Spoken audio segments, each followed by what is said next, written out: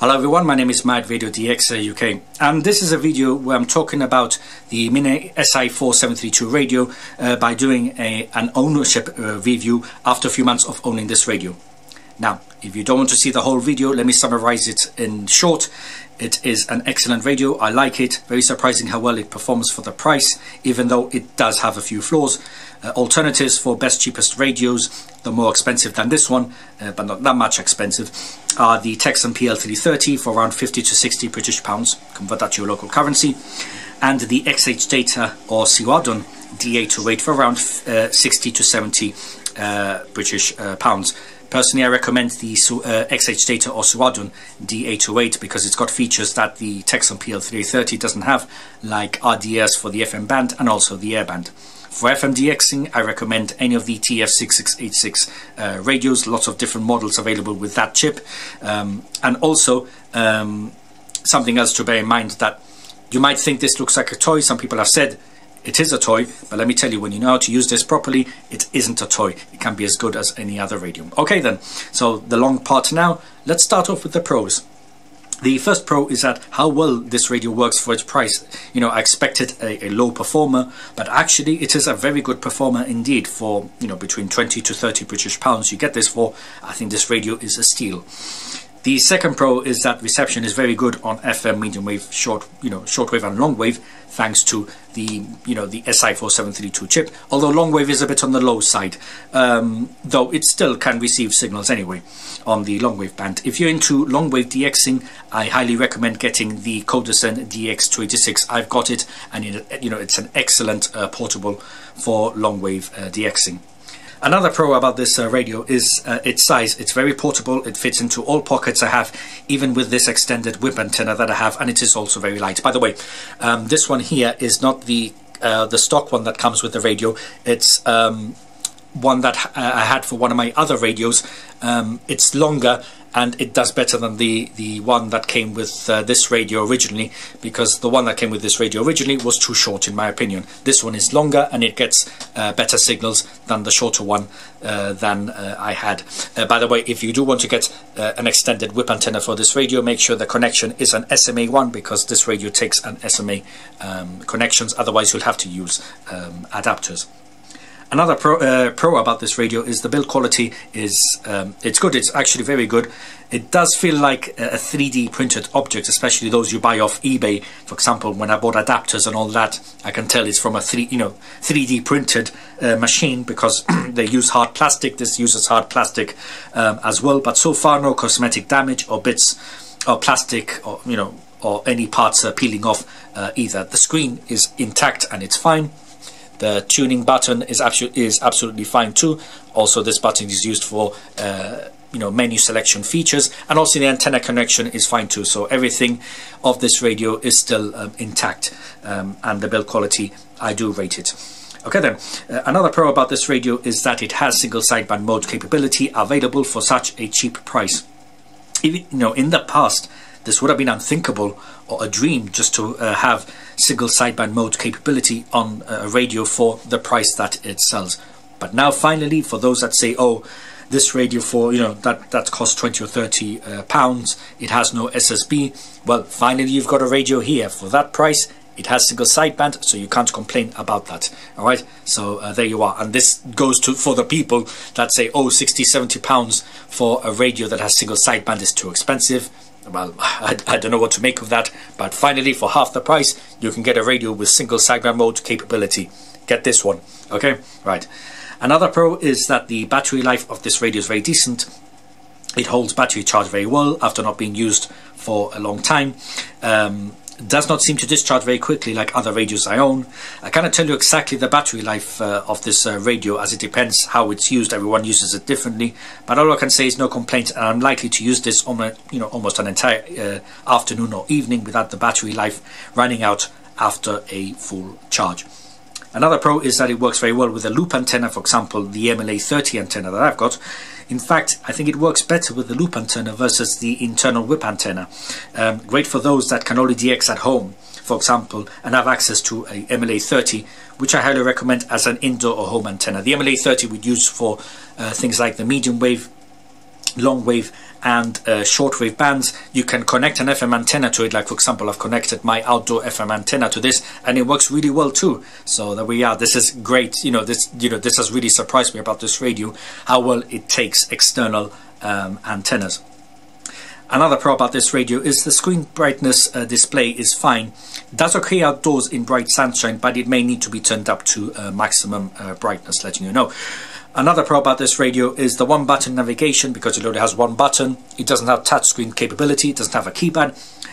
It's fine, but what I recommend is to install a better firmware on this radio, because the custom one, the user interface is not very good, the menu selection is very fiddly, but once I installed a custom firmware, it is absolutely fine. So what I'll do is I'll leave a link in the description below, a tutorial for those interested in getting this radio, how to install the custom firmware or any custom firmware on this radio. But there's some things I want to point out in the cons about installing firmware on this radio as well. We'll get to that in a moment. Another pro about this radio is tuning frequencies is nice and accurate. No going past frequencies, for example, when tuning around very quickly. The tuning dial is very solid as well, so can't complain about that. Another pro about this radio is that it has very little overload. Our experience with the whip antenna, at least in my experience, or hardly any overload. I don't think I've come up against any overload with the whip antenna. Using the MLA30, I did come across some overload, but it was the same with my other radios, so there's nothing to worry about. This radio does really well with coping with overload, but you may have to adjust the AGC, the automatic gain control, in the menu if you've got it available with your, in the firmware version that you have. Okay, and also I had to adjust it as well when I had my external FM antenna connected to it. Once I adjusted the AGC, it was absolutely fine. I would say no signal overload. Another pro about this radio is that it uses an SMA connection, like I said, for internal and external antennas that use SMA for compatibility, but also to reduce signal loss. But if not, if you have an antenna connection that doesn't use SMA, of course you can use adapters as well. No signal loss that I've noticed, even though scientifically they say, oh, if you use certain adapters you'll get signal loss. Well, I've never experienced it with this radio or other radios that I've used. It's only when, for example, if you tune on frequencies 2 GHz and above, maybe you might experience signal loss with anything other than SMA connections. Another pro about this radio, it has great intelligibility, even for a small speaker, and in all modes as well. Also, what really stands out for me is the single sideband mode. It sounds so clear. The intelligibility is great, and yeah, it's got that punchy sound to it. Really surprised me. Again, so great for for its price. So yeah, this is a nice single sideband mode receiver as well. Another pro about this radio is that it's got a great selection of features. Of course, it depends on the firmware you've got installed, but if you've got custom firmware like mine, you'll have access to things like bandwidth filters, the AGC, automatic gain control, tuning steps, soft mute removal, and so on.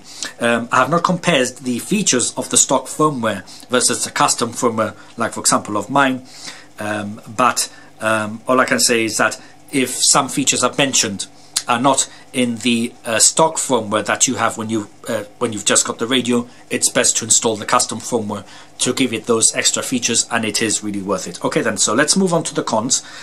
The first one is that the stock firmware on this radio, at least the one I got when I bought it first time, it's not very intuitive, the user interface, and easy to navigate, such as making menu selections and tuning, which can be very fiddly.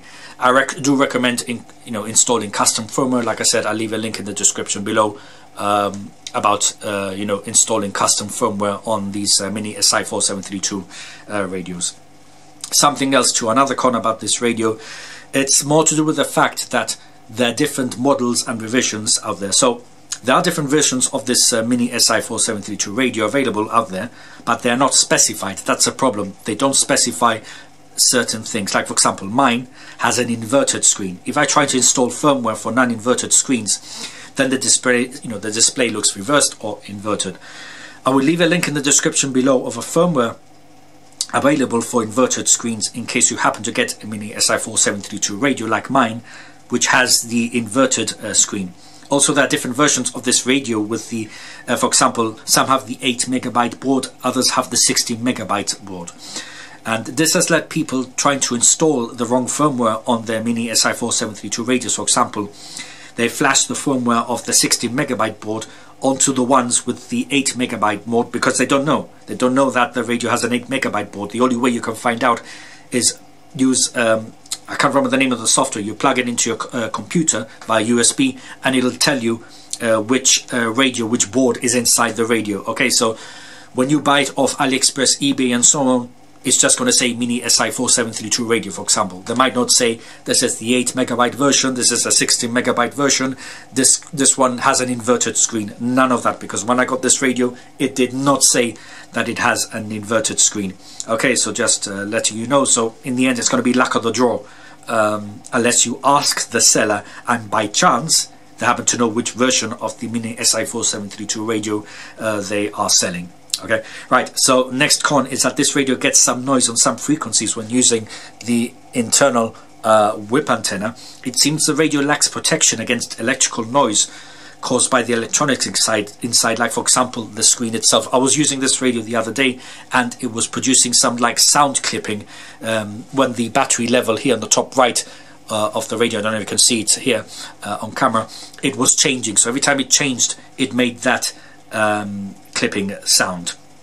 To resolve this issue, the best thing to do is to use a grounded antenna, like for example the MLA30 loop antenna, which will reduce that noise. The only thing is, if you're going to use this portable, you're not going to take your MLA30 antenna with you out and about because it's not very portable, is it? It's okay if, for example, if you're stationary, you're going to take it for outdoor DXing and you're stationary, but for moving out and about, like I usually do with this radio, yeah, it's not very practical taking that MLA30 antenna. You're going to look a bit weird, you know, if you're carrying your MLA30 with you at all times. So that's a shame about this radio. So hopefully, if they do make another Mini SI4732 radio revision or model, hopefully it will reduce further. They'll do something to reduce further the effects of the noise going into the from the radio itself, the inside, into the whip antenna. But at least with a grounded antenna, like I said, the MLA30, it works a lot better, and you hardly get that noise issue. Another con about this radio is that the volume is on the low side. It's not that low, but it's a bit low. Could do with a bit more volume. I have to set mine to the maximum volume, which is volume 63 setting on this radio I have. There is an improved version of this radio which Oscar Mike Zero Echo Tango reviewed a while back on his channel, and that has stronger and better audio output. I will leave a link in the description below of that video itself if you're interested. I don't have that version of the radio, by the way. I have this one, which is like the original Mini SI4732 radio. Another con is for those that prefer keypads on this radio. Well, this one doesn't have a keypad, right? So if you have to have a keypad on a radio itself for tuning around and all that, maybe it's best to avoid this one. Also, it doesn't have a touch screen either, but if it did have a touch screen, then this radio, I'm sure, would be more expensive. So the only way you can change frequencies and all that is, of course, this one button only, and that's it. So just bear that in mind. And another con, the final one I can think of, is that the display can be well, it is a small display, and the thing is, for those with not such great vision, it will be hard, or it could be hard for them to see, to read the data on the information available on the screen itself. At least the frequency display is fine. It's the text is large itself, or the font, but everything else, like for example this here on the left, it looks quite small, doesn't it? So people with not so great vision will struggle. I myself, I have to use reading glasses to read. So yeah, so I mean, I can do okay without the glasses, but other people may do worse, right? So my recommendation is that if you need glasses to see small text, well, you're gonna have to use it to use this radio, by the way. Okay, all right then. So to summarize, do I like this radio? I do like it indeed. It is very surprising how well it performs for its price. Works better and maybe as intended when used with the MLA30 antenna or any other decent antenna, a grounded antenna I should say, because with this whip antenna, unfortunately it gets some noise coming from the inside of the radio. So there. And also as well is that I'm also taking this radio outdoors regularly with me because of how light and portable it is, and also for its performance and features too. It's a shame about the volume output is a bit on the low side, which by the way, if you connect an external source it does a bit better, but it's still a bit low too, by the way. Okay, so just to let you know on that, but at least it has a 3.5mm jack here, as you can see, so you can connect an external speaker for a bit better sound, or better sound by the way, like for example when I connect my Bluetooth speaker to it. So there. But would I recommend this radio? I would recommend it for its price. It's a no-brainer for 20 to 30 British pounds. Would it be your only radio? In my opinion, not really. If you are a shortwave DXer or listener, you like to listen to shortwave signals regularly and all that, I consider it a complementary radio. Have it alongside your Texan, your XH data, and so on. If it's going to be your only radio, well, maybe it's alright, yeah, maybe it'll do as your only radio, especially for those that don't want to spend more than £30 on a radio itself. But in the end, I think this should complement other radios in your collection, even if you have just one other radio as well. It might be a bit hard for beginners to use this radio, but I don't think it's that hard. But all I can say is that if you are considering this radio for the price, and maybe if I scared you a little by saying, you know, I wouldn't recommend this radio for beginners, look, we all have to start somewhere, okay? And you will get used to it after a while. So this radio is not, UI unfriendly. I would say this radio is user interface friendly, but I do recommend, like I said, installing custom firmware on this radio to make it better. And don't let the looks deceive you, as if to say, oh, this looks like a toy and that's it. Like I said, when I've used this with external antennas like my MLA30 antenna and my FM external antenna, this comes, it comes to life. It sort of like works a lot better than I expected. Okay then, so thank you very much for watching.